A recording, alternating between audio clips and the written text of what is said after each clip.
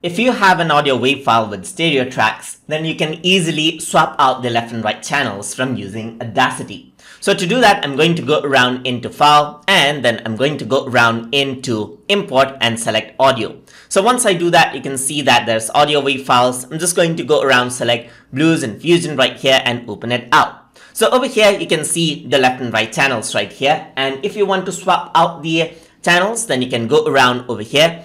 And then over here, you can see swap stereo channels is an option right here. If I were to click on this, now you can see that the left channel becomes the right channel and right channel becomes the left channel, just like this. You can also go around and then make mono